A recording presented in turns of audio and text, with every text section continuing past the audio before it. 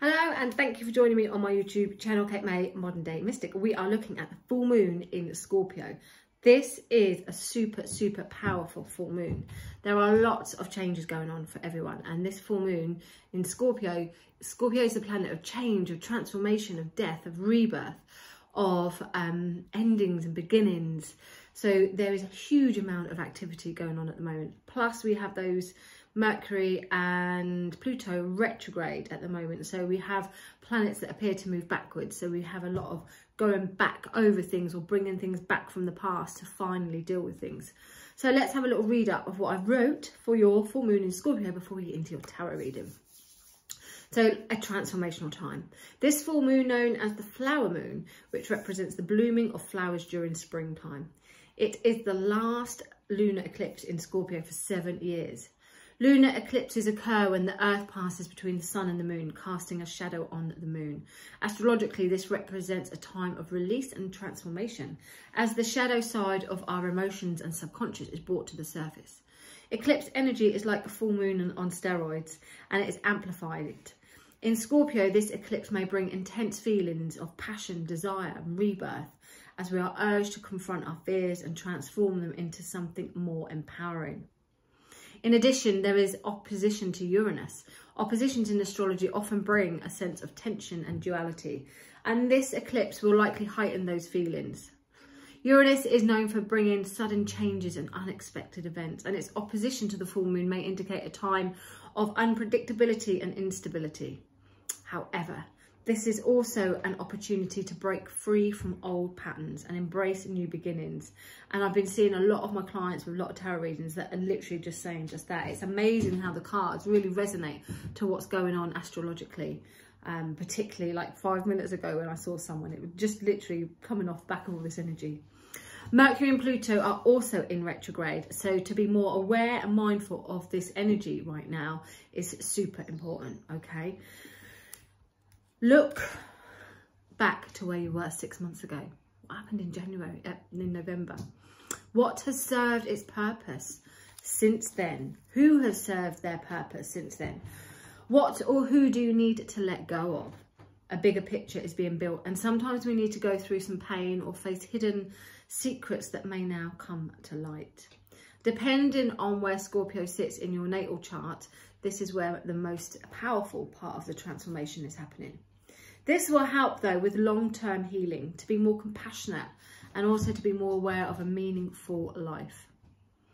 It's important to feel grounded during this emotional full moon, really important. So make sure you take time out and enjoy the outdoors, get close to nature, go barefoot and feel the energies of the earth underneath.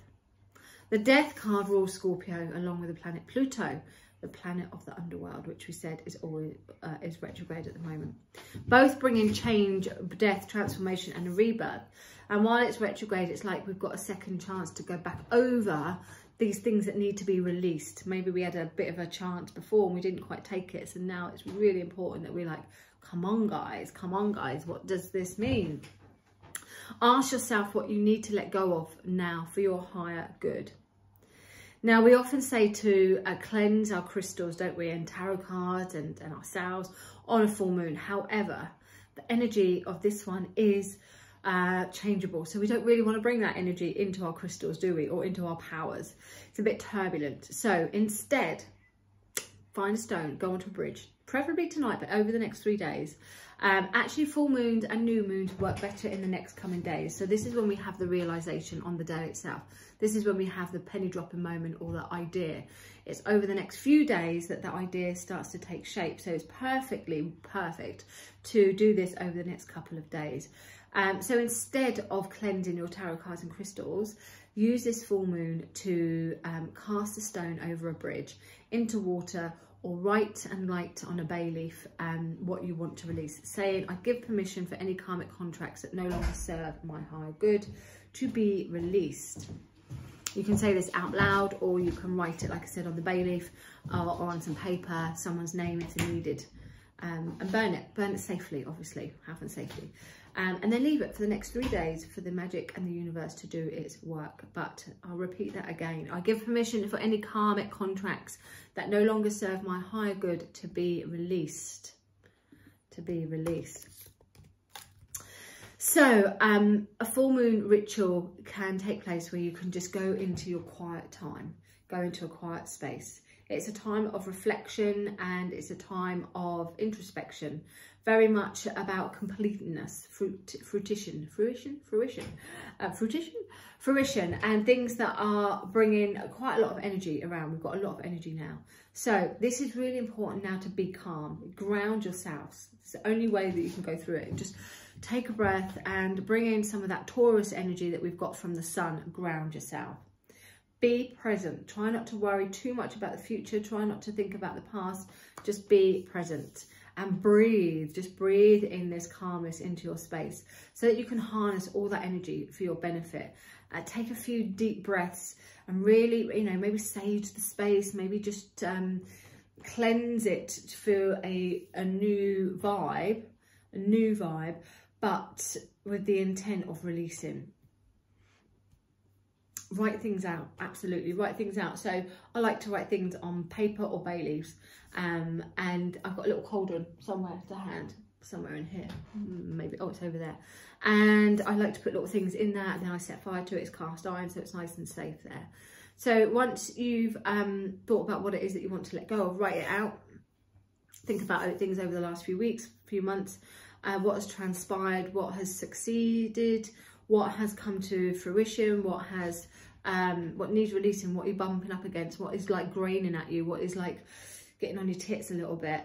So see any opportunity here for expansion and for growth, but write things down, get it out your head, release and declare. Once you've clarified what's come to fruition and what hasn't, once you've recognized what you need to let go of, write it down and release it. Bringing down any barriers and any blocks that's going to stop you moving forward now. Obviously do it in a safe place. Beautiful time to take a moon bath, so you can get outside in the moonlight and allow the moon's energy to touch your skin. It was raining earlier, it's not now. Rain in the moonlight is great. But have a lovely bath to just let everything go. When you see that everything goes down the plug, shower or bath, take that as it will taking all the energy with it. Visualize that all your energy is going down that plug as a whole, taking with it everything that no longer serves you there. Alternatively, just go and stand out in, not naked, unless you really want to. It might be a bit chilly where you are. It's definitely a bit chilly where I am to do that, but just stand and have a moon bath. Just stand and allow that moon's energy just to wash over you, as well as getting some vitamin D from the sunlight. If you go out there a bit earlier, you'll benefit just perfectly from the moonlight's energy. It helps reduce inflammation. It really does help connect to women's cycles as well. If you know all about women's cycles, a bit of a mare mine is it? Anyway. And the other thing you can do on a full moon is dance it out, sing, dance, bash it all out there. Celebrate your dreams, celebrate things that are going to be coming. You know, some things are not going to happen overnight, but you can still celebrate. A law of attraction energy, still celebrate what it is that you want to come up, almost carving up that space of intent of like, this is my life, this is what's going to happen. Okay, and then dance rhythmically to what it is you want to create. Let's have a look at the tarot cards now for Scorpio full moon. Here we go. First one. What is the energy around you now? What is the energy around you now? New ideas and energy. This is all about energy. This is a spark card, spark of inspiration. Aces are always beginning. They've got the potential for beginning new things. So what energy is around you now? This is a go for it card. You might have lots of ideas. You might be buzzing. You are, of course, going to have to let things go in order to bring in this new energy. But this is a yes card without a doubt. It's excitement. It's fun. It's buzzy. There is an air of fire in your belly, if you like, there, but positive things are coming, new opportunities are coming. Fabulous. We'll have that as our energy. Ooh, what do you need to leave behind? As if by magic, the Six of Swords. All your worries, all your stresses. Know that God, angels, universe has everything in hand. You may not know the way ahead, you might not know where you're going. However, the universe has a bigger plan and you're being guided safely to this next chapter. So you need to leave behind the stress, you need to leave behind the worries and that control of wanting to know where you want to go, says me. Wanting to know where you want to go all the time, wanting to know what's around the corner all the time. Let that go. But anything that's been on concern, particularly the last 6 months, anything that's been of concern or a bother to you, stress-wise, mentally-wise, now it's time to leave that behind. You're moving into calmer waters. Ooh, secrets coming out. Family money. There could be some money, honey, or there could be some family money to do with secrets, things of a material nature. Now, this doesn't have to be bad stuff. This could be positive stuff as well. Secrets coming out are connected here to the material world. So financial things, property things, anything that's got a practical nature, physical things ourselves, but also with a family vibe. So you may be hearing some things that's connected to families. Transitions and changes occurring. Ooh, the Magician. Got all the tools to do the job. Any change that you need to make, any transition that you need to make, anything that's occurring, just know that you've got all the tools to do the job, that you can handle this, that you've got this, and that you can manifest new beginnings from this. As above, so below. You have everything in your power, and this card is so magical, so manifesting, so powerful.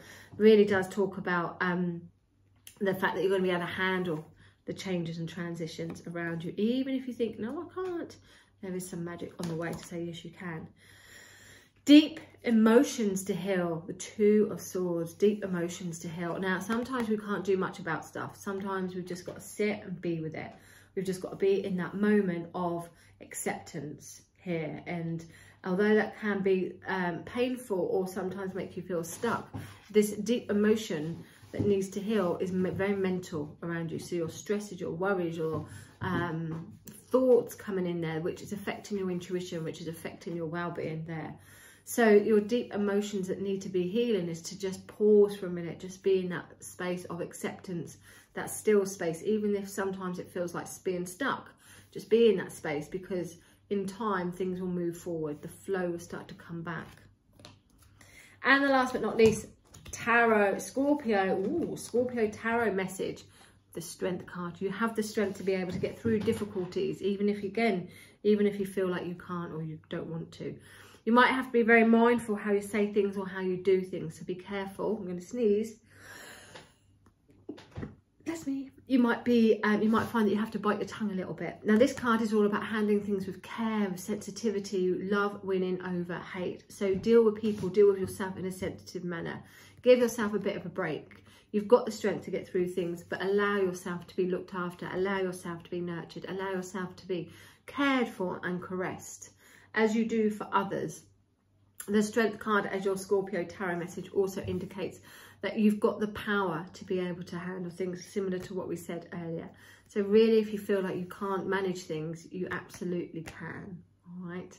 The Strength card also does remind you, though, that you may need to bite your tongue at times.